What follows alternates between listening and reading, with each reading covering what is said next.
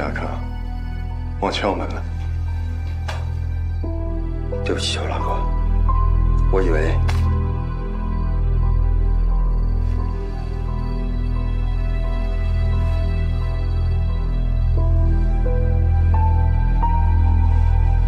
康，你的枪总是上膛的吗？跟六爷练的，习惯了。那你拿枪对着我，习惯吗？我的枪口从来不会对着兄弟。还好我及时发现是秋朗哥，要不然就危险了。是啊，要不然我就是躺在地上跟你聊天了。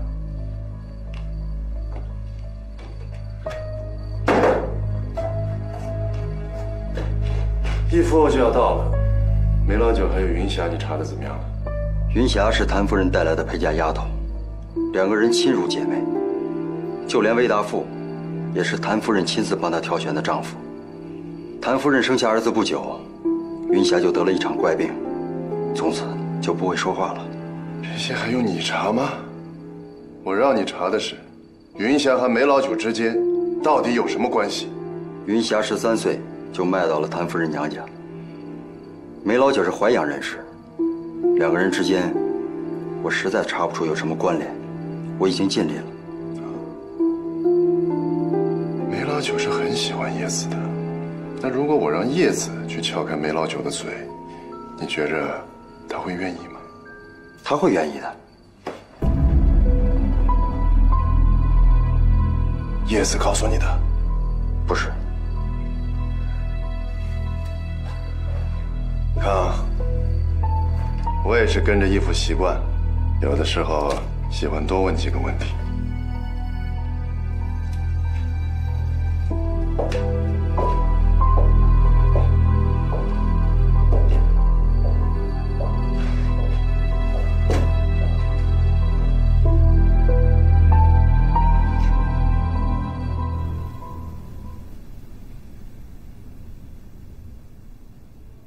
你的腿坏了，如意的没坏，你管得住她的腿吗？龙丫头，你的绿帽子太定了。我今天来是要带如意走，因为我知道她过得很不好。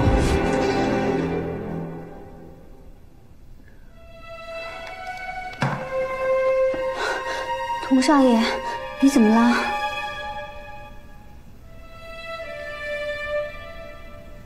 你们一直都想让我死，对吗？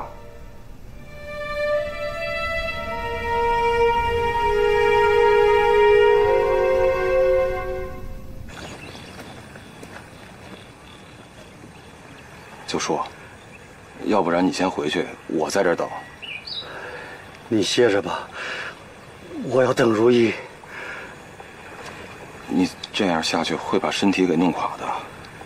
九叔，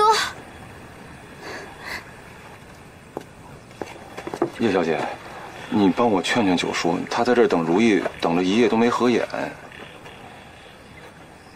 九叔，谭少爷也不可能带回如意了。为什么？因为佟家已经因为这件事打到谭家去了。明凯尽力了。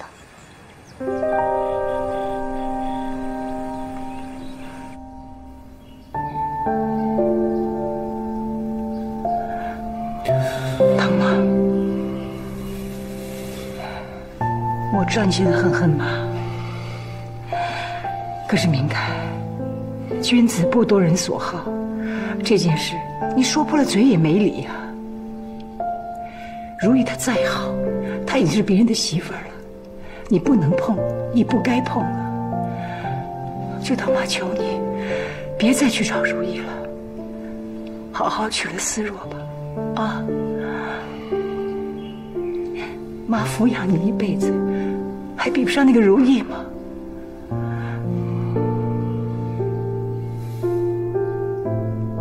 叫他们先放了如意，我就马上去思若。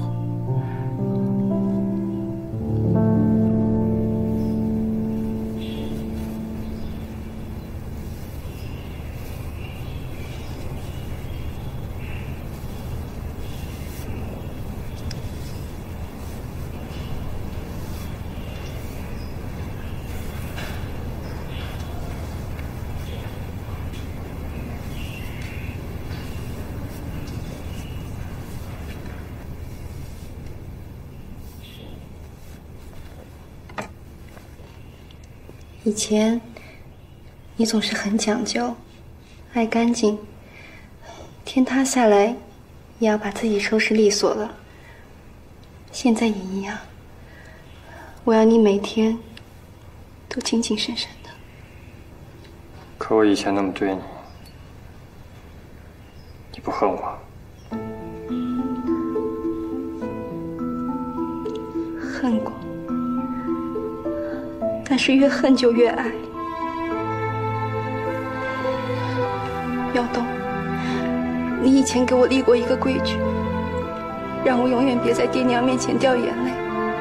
现在我也要给你立同样的规矩，永远不要再哭。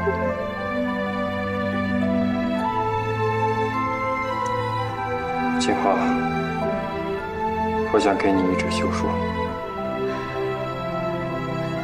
你说什么？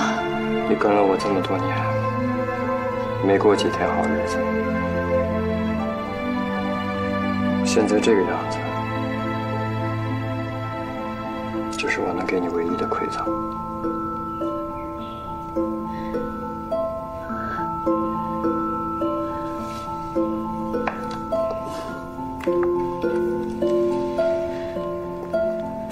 如果你真的要立一纸休书的话，就给如意吧。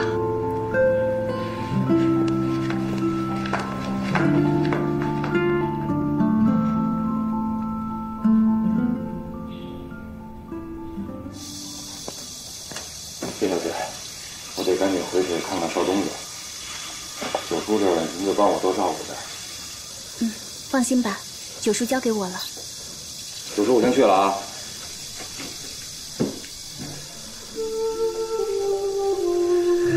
童家欺人太甚呐！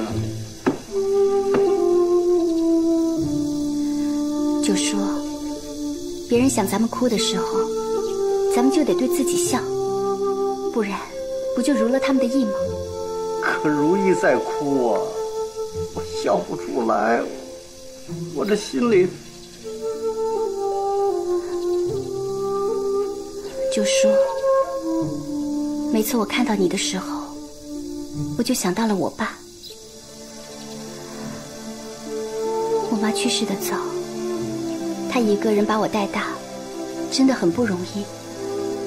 所以，我每次看到她愁眉不展的时候，我就觉得是我让她伤心了。所以，我就很努力的表现得很乖，很听话，不让愁容再挂到她脸上。我想如意也不愿意看到你现在这样。是啊，如意和你一样，总想着别人，她不想着自己啊。每当夜里我想到我娘的时候，我就会哭。如意想她娘的时候也会哭吧？她就是哭，她也不让我看见。倒是我，想起她来，我就止不住。那如意她娘是怎么离开你们的？如意娘是我害死她的。一想起这件事儿啊，我这心里怎么堵得慌？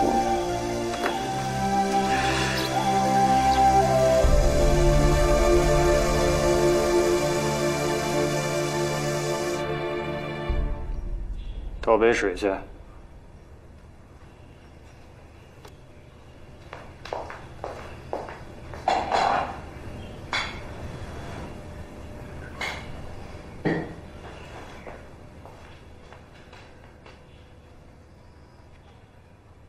看什么看？接着捏。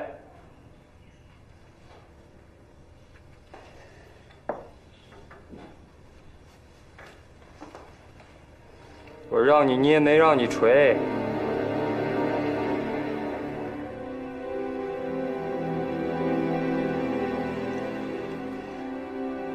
涂胭脂了。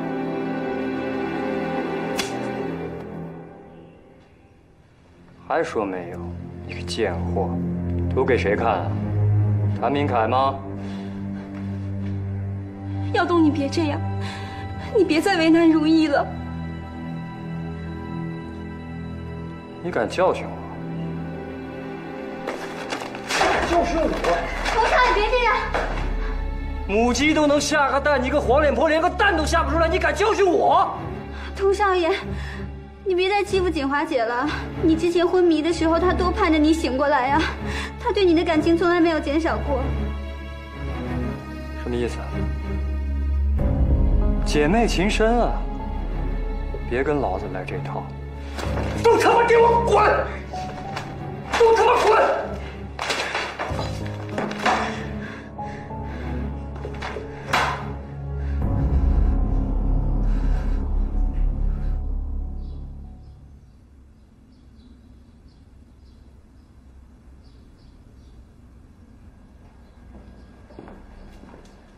夫人，我去佟家打探过了，那佟少爷是发了疯一样的折磨如意，看那样子是绝对不会放人的。夫人，这样下去不行的。看来我只好去找佟夫人了。如果佟家不放如意，这门亲事迟早会毁了。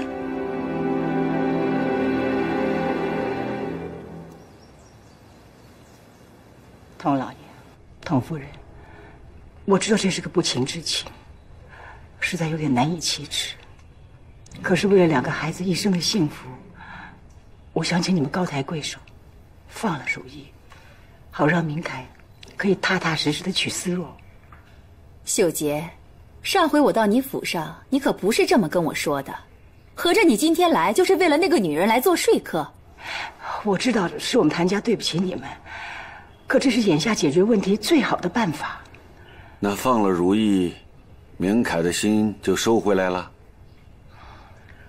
年轻的男人嘛，最容易在坏女人那里迷失。可这只是暂时的，只要明凯能过了这道坎儿，他早晚会成熟起来的。婆婆，我真的想不到，我的婚姻会变成一场交换。思若，我知道你委屈，可一个女人最要学会的，就是百忍成钢。只要你嫁进了门，你就是最大的赢家。男人玩累了，迟早要回家的。到他回家的那一天，在家里等着他那个女人，才是他最终的归属。这谭夫人说的也在理儿啊。如果咱们硬把如意留在家里，这对咱们有什么好处啊？整天的全家人看着她，不是生气就是难过，这个家实在不像家了。既然老爷都这么说了，那就这样吧。等明凯和思若成亲的前一天，我尽量说服耀东休了如意。事不宜迟，越快越好。老爷，夫人，老爷，夫人不好了，少爷发狂了，恐怕要出人命了。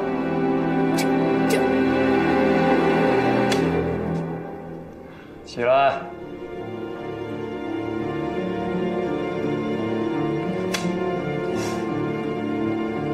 我知道你心里在盘算什么。你和谭铭凯一直在算计我，对不对？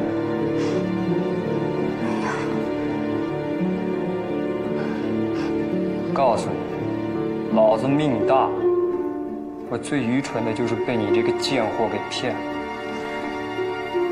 耀东，耀东，耀东，你千万别动气，你为了这个女人不值得呀！大夫说你脑袋里还有淤血呢，你千万别动气，别动气啊！谭夫人，来得正好，好好看看我怎么打这个女人。耀东，你还是好好歇着吧。歇着？我天天在这个床上躺着，连阳光都见不着，跟他们那个死人一样。我现在唯一能动的就是这双手，我只有打他的时候，才知道我是活着的。耀东，你要阳光是吧？我们搬到西厢房去，那儿的阳光啊，照在床上暖烘烘的。别动气，别打人。谭夫人，告诉明凯，我就是要折磨如意，我要让他们俩跟我一起活受罪。耀东啊，别打人了，别打人啊！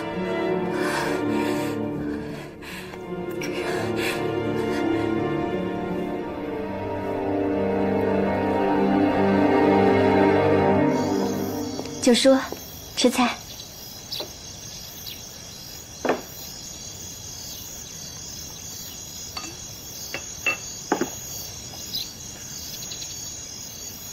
叶子，我一见到你啊，就想起如意。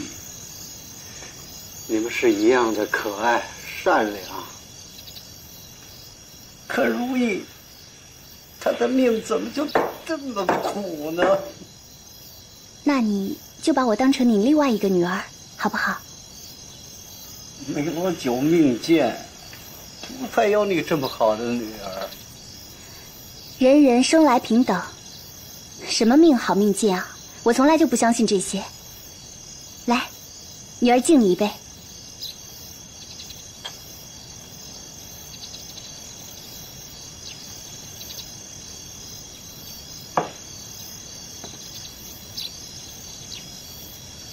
我真想我的孩子呀！我知道你想见如意。自打她生下来，在我的怀里才待了半天，不知道这辈子还能不能见着她。难道你还有另外一个孩子？他在哪儿？不，没有。可你刚才还说你有……我原本是有一个孩子，可出生没几天就夭折了。我一喝多了就爱胡言乱语。叶子，你千万别见怪，我说的这些话，你也千万别说出去。九叔，你就放心吧，我绝对不会说出去的。不，你得发誓。我发誓。来，九叔，我再敬你一杯。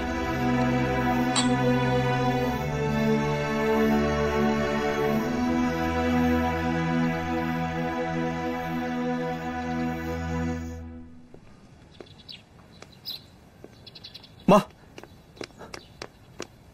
怎么样？童家怎么说？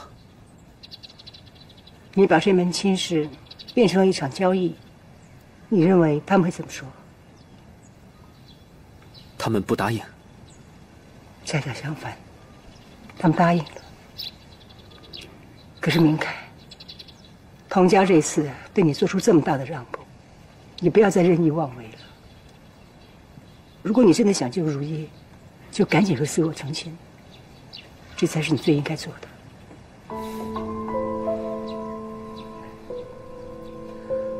有没有见到如意？没有，我看他干嘛？我有点不舒服，先回房。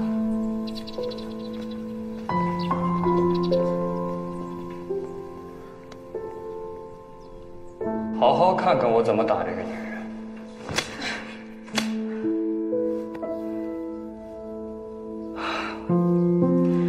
为什么我一想到如意那丫头，心里就一阵难受？你别再为她生气了。不是，我今天看到耀东发狂一样的折磨她，看得我胸口一阵一阵的发闷。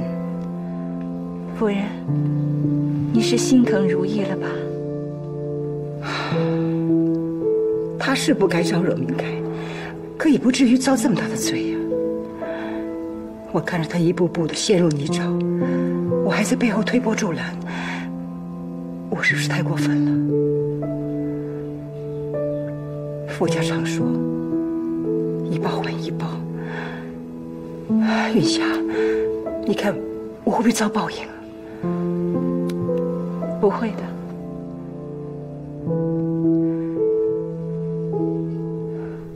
我听佟家传来消息，自打谭铭凯闹了以后，佟耀东真成了一条疯狗，只剩下折磨如意这一件事儿。只要他抓着如意不放，迟早搅和的两家反目成仇。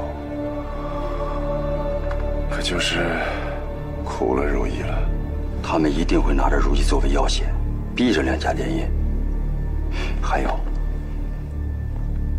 他如果咬着我不放，我担心还没等到谭佟两家反目，谭铭凯就先怀疑到我们了。这个佟耀东的确是个祸害。哎呀，是啊，他总不按常理出牌，也不知道下一张牌会出什么。别的倒不怕，就怕鱼死网破。我扛，但是那条鱼绝对不能是如意。明白。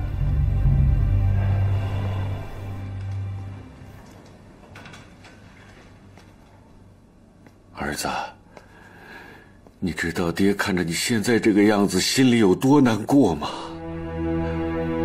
我了解我的儿子。别看你面上折磨如意，可是你心里比谁都疼啊！我了解。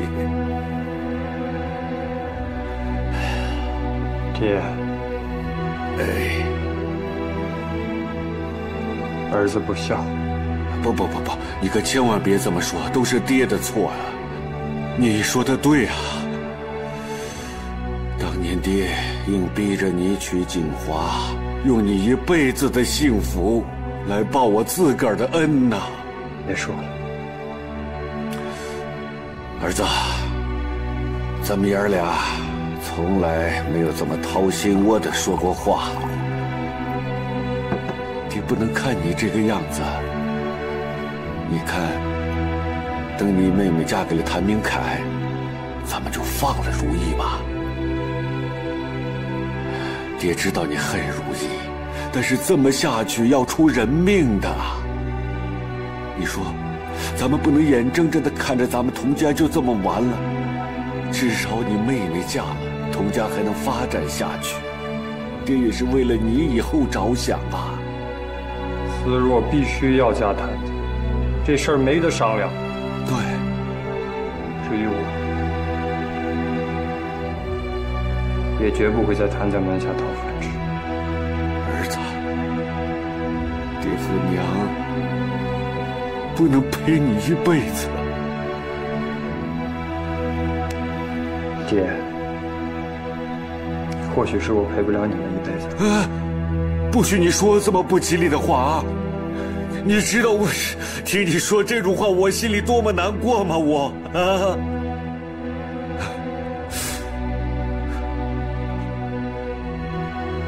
我知道，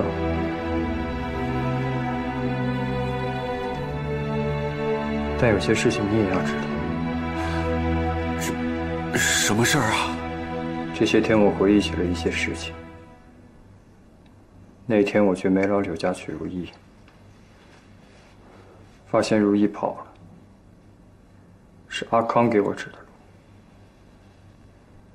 不然我不会知道如意跑的方向，包括之前阿康对我的怂恿和刺激。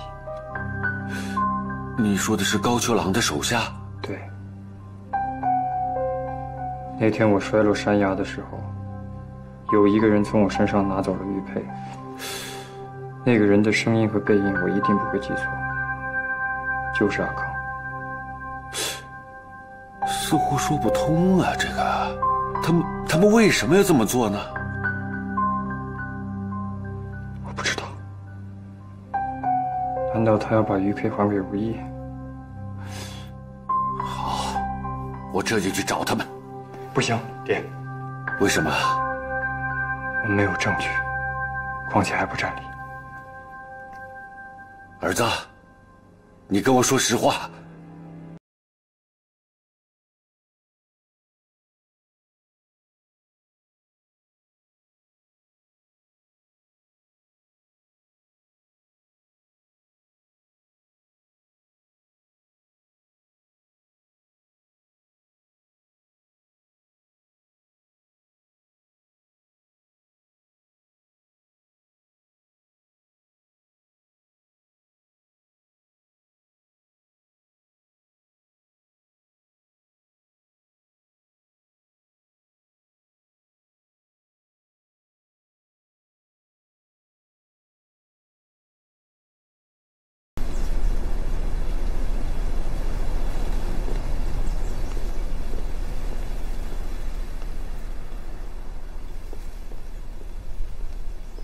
佟伯伯。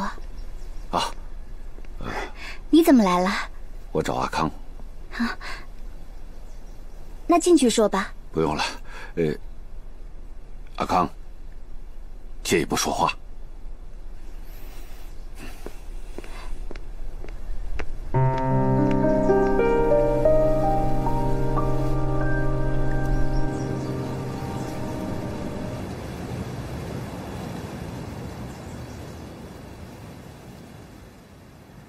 咱们佟家治下的这片家业不容易啊。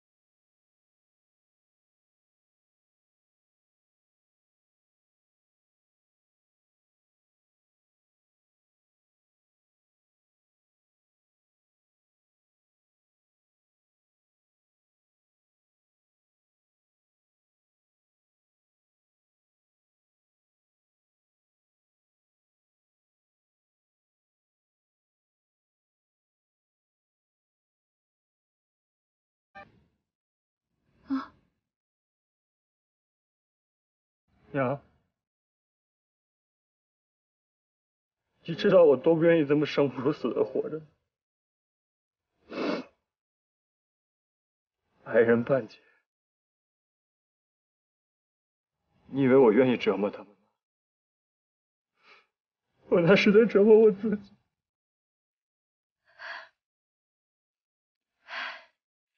你放心，我绝不会放如意走的。我要让她伺候你一辈子。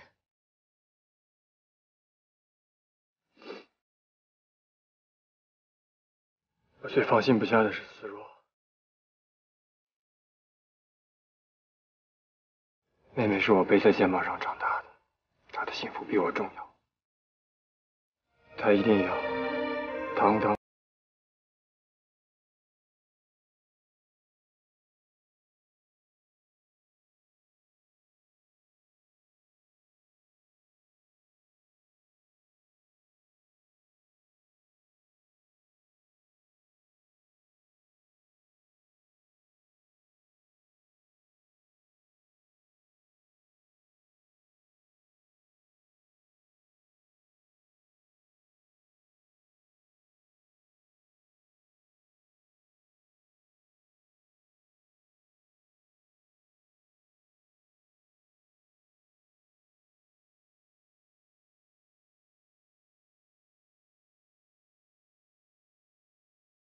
放心吧，我不会让她毁了你妹妹一辈子的幸福的。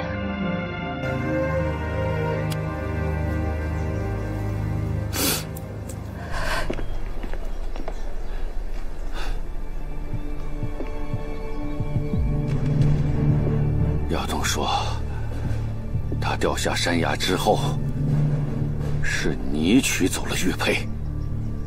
这怎么可能啊？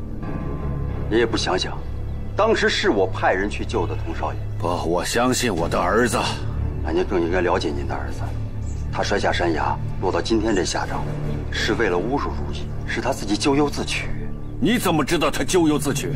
是你目睹了他坠落山崖的全部过程，就是你拿走了玉佩。你们不是在救我的儿子，是在害他呀！佟老爷，您这个推理太可笑了。我凭什么拿走玉佩？我阿康不是贪小财的人。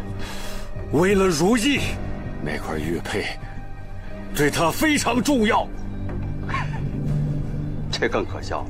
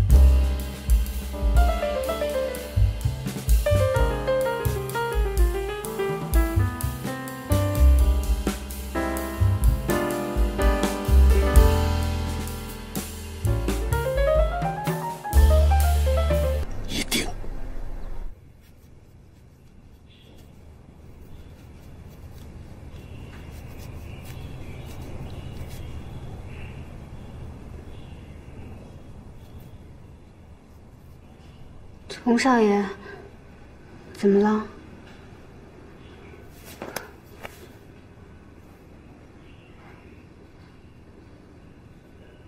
恨我是吗？你拿这把刀是在削水果，还是想杀了我？佟少爷，我知道你恨我，我受多少委屈都没关系，我真的希望你快点好起来，把刀。可我只想看着你每天都痛苦，比我还痛苦。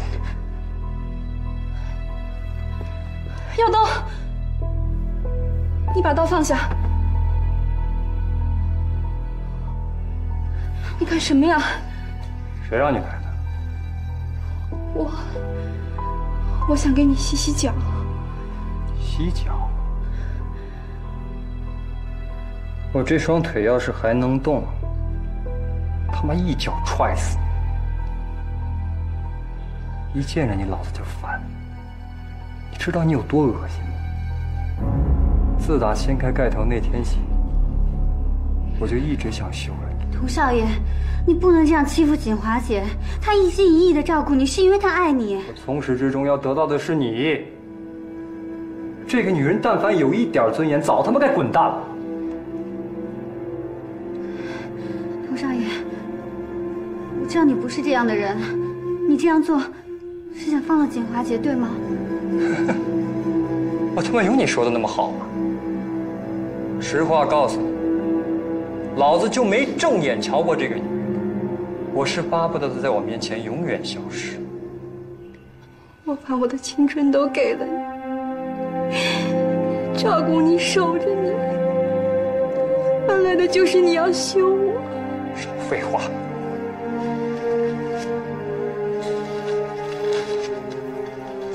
休书已经写好了，老子今天就是剁了你的手，也得在上面摁上手印。佟耀东，你不是人！你才发现，我本来就是个没人性的畜生。告诉你吧，那天在山头上，我就是想办了他，结果没站稳，自个儿掉下去了。还有。从我身上拿走玉佩的也不是如意。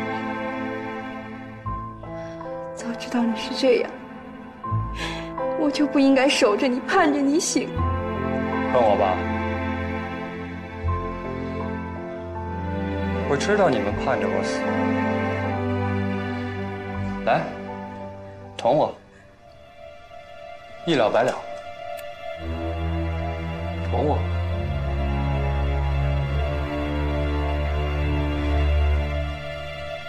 是不是就算你死了，也要休了我？对。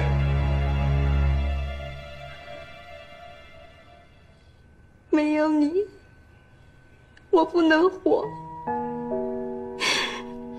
我这辈子都不会再有第二个男人了。希望下辈子我能找到一个爱我的男人。锦华，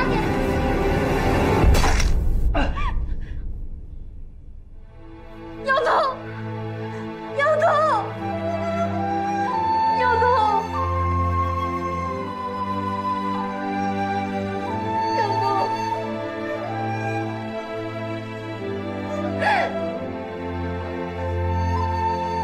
听着，你一定要活下去。我最对不住的人就是你，是你拉我命。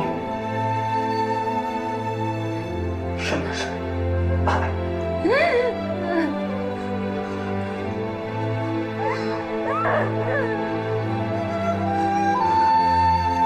佟少爷，你是想用这种方式放了我们？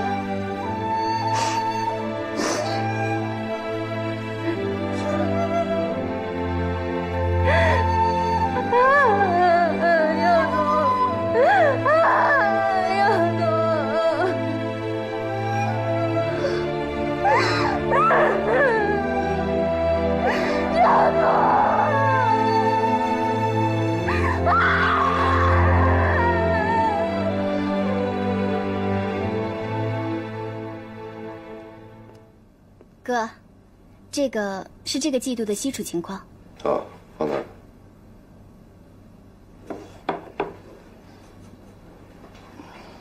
叶子，你今天还去梅老九那儿吗？去啊。他最近有没有说什么？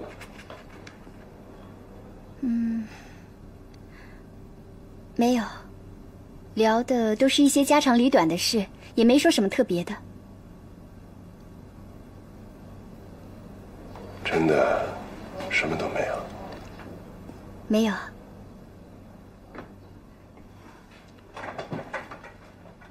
梅老九嘴巴还挺严的。叶子啊，你要想想办法，尽快的撬开他的嘴，知道吗？撬开他的嘴。哥，别人都能对我袒露心扉，但是我却不能以心换心。